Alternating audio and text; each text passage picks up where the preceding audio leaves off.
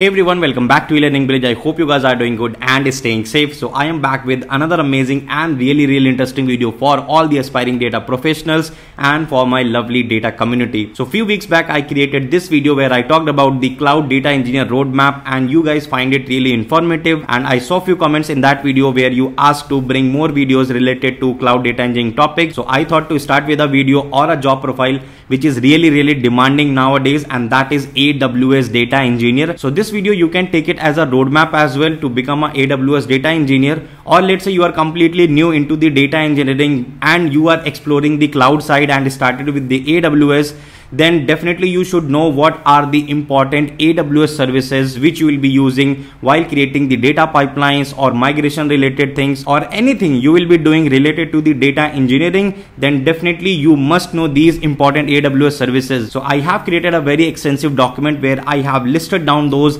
important AWS services which you will be using as a AWS data engineer, and that thing I have curated based on my personal experience as well, because I was working at Amazon till 2 years as a data engineer, and honestly each and every day we were creating those scalable data pipelines with the help of these AWS services. I will also talk about the average salaries for the AWS data engineer role, and I will also highlight the important companies which are hiring for the AWS data engineer role. So make sure to watch this video till the very end, and if you are liking cloud data engineering related content, then make sure to like this video in big numbers and also subscribe the channel and press the notification icon. And guys, if you remember this podcast where I featured Jayant, who cracked the senior data engineer role at Zoom, and in that podcast he shared his complete life journey with us. But today I will tell you who actually helped him to crack the Zoom interviews, and that platform was TuTort Academy, one of the best platform created for the working professional, and they are providing few amazing and extensive courses in different fields,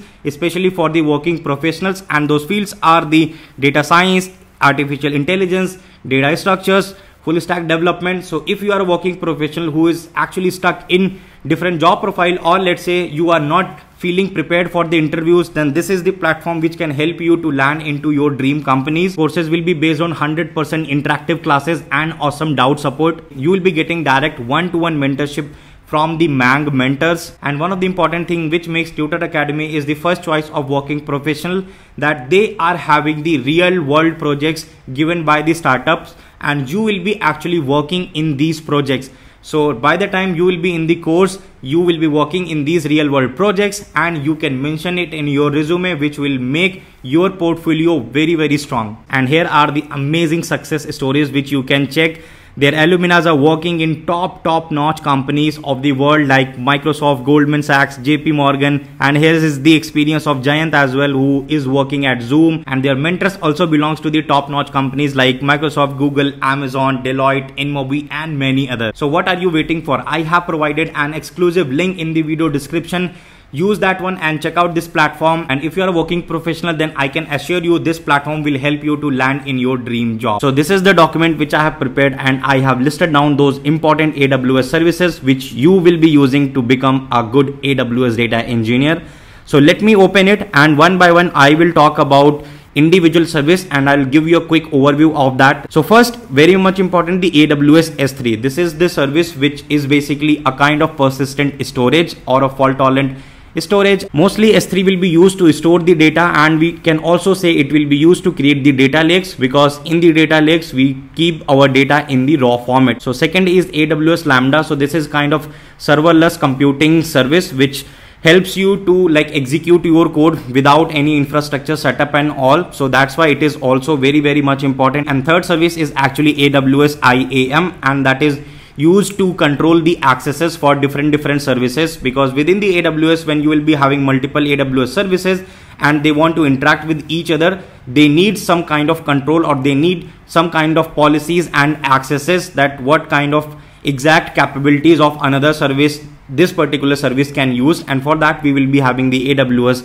IAM, and also user based accesses can also be created with the help of this service. And fourth service is AWS EC2. So whenever you need some servers like on demand with different configurations, then we can use this service, because this service will help you to get on demand servers. And another service is AWS Secret Manager. So this service will be used to store all your important secrets, credentials. Let's say you want to make a connection to the database and you want to access those credentials programmatically, then you need to keep it somewhere, and that's how we can use this AWS Secret Manager. It will keep our credentials, and that too in the encrypted form as well. Next is the AWS EMR. So this is also a managed AWS service and basically used for the distributed computation, and it will help you to spin up your cluster with some configuration, and will also provide the services of Spark, Hadoop, Hive, and multiple other things. Next is the AWS Glue, which is another distributed computation service here, managed, much more efficient, and comes with some more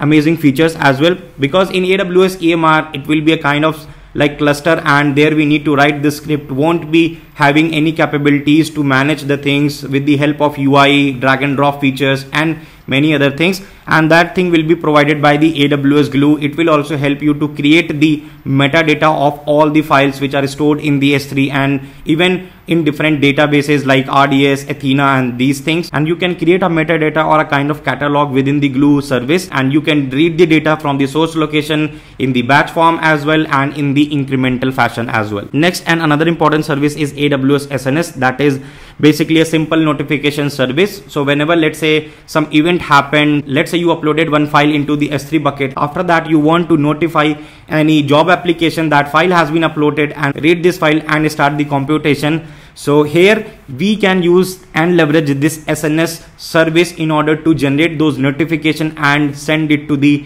target subscriber. Primary mode of working is the push, like it will just broadcast that particular notification to all its subscriber. So that is the main working functionality of it. Next is the AWS SQS. So this is a kind of queuing service available in the AWS, like we know about the Kafka and the RabbitMQ. So similar kind of thing is available in AWS, and that service is actually AWS SQS, and it comes with two modes like LIFO mechanism and FIFO mechanism. You can use the queue in any particular order you want, and this will actually work in the poll mechanism, like the way we poll the records from the Kafka topic using the poll mechanism. Same thing you need to do while consuming records from the SQS. Next is the AWS DMS. So this service will basically help you to interact with multiple data sources and capture their records for any kind of CDC event, like change data capture kind of pipeline you are creating, and you have pointed this service to any specific source, and any updates or inserts or deletions are happening on a particular table, that will be captured, and those events can be sent to somewhere else as well. And next is the AWS Kinesis, which is also one of the most important AWS service, because it will be used for all the real-time kind of data pipelines, and it will similarly work in that streaming fashion, right? With the help of DMS, you are capturing the CDC event, and in the real time you are pushing in the Kinesis stream, and there could be another application which is listening to this Kinesis stream and consuming the data from there. So this service will be dedicated for the real-time data pipelines. Next is the AWS RDS. So the AWS RDS kind of database service available in the AWS, like we have the MySQL and Postgres. So similar kind of transactional databases, if we want to use in the cloud, we can use the AWS RDS service. Next is the AWS Athena. That is also a kind of database service available in the AWS, but this is completely serverless, because for the Athena the source will be S3, like your data will be located in the S3, and with the help of Athena execution engine, which is serverless, we can execute our queries for the data which is residing in S3. And next is the AWS Redshift. So AWS Redshift is a very popular and scalable data warehousing service available in AWS. So that is something which will be dedicatedly used for all type of analytical queries. And next is the AWS Dynamo. So this is kind of NoSQL database available in AWS, and it works on the key value mode, like the records and data will be stored in the form of key values, and a very scalable and widely used NoSQL database in the industry. Next is the AWS CloudWatch. So this CloudWatch service actually cater multiple things, right? It can schedule your jobs based on some specific times. Let's say you want to trigger your Lambda job, you want to trigger your Glue job, or any EMR schedule job, right? So that can be done with the help of CloudWatch. You can provide the cron expression, and let's say you want to trigger some another service based on the events, right, or the event pattern captured by another application. That can also be done with the help of CloudWatch, and we can also use the CloudWatch in order to monitor the system health and what's the compute time and the CPU uses and many other multiple matrices, and based on that we can generate the notification if it breaches some particular threshold. Last but not the least, the service is AWS QuickSight. So it is a kind of dashboarding service available in AWS, very similar to Power BI and Tableau. So similar thing you can use in the AWS in order to create those amazing charts and the dashboards. So that's what I had for the important AWS services, and I'm pretty sure this will be really helpful if you are starting your career with the cloud and specifically in the big data. Then these are the AWS services which you will use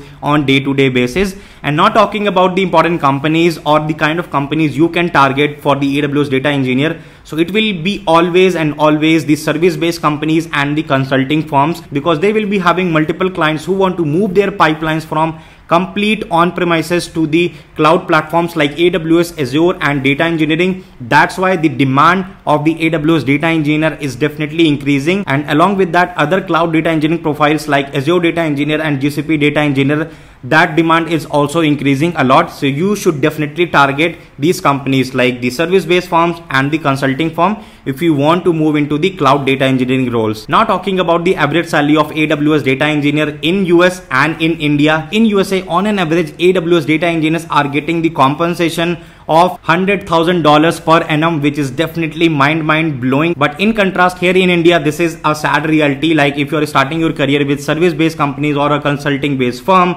then for the AWS data engineer role, at least in the recent time, I have seen the people getting the CTC in their starting phase for the AWS data engineer role, and that will be approximately range between 10 to 15 lakhs per annum, which is a kind of decent start for anyone who is completely new to it and starting their career. So that is the average compensation you can expect. But nowadays, definitely there is a culture of remote jobs. So let's say you are having a really good data engineering skill set with the AWS services, then try to apply for those remote jobs, and you can also get a CTC of 70-80 lakhs per annum. So that's what I had for you guys in this video. I'm pretty sure you would have found it very informative. So if yes, then make sure to like this video in the big numbers. And if you want me to bring more such videos for other cloud data engineer profile like Azure data engineer, GCP data engineer, and this kind of roadmap, feel free to put it in the comment section. And also let me know one more thing in the comments, whether I should bring the cloud data engineers from different companies for the podcast or not. And again, if you're new to the channel and liking this kind of content, make sure to subscribe the channel and press the notification icon. And I will see you guys in the next week with another amazing video. Till then, just stay safe, stay home, take care of yourself and your family too.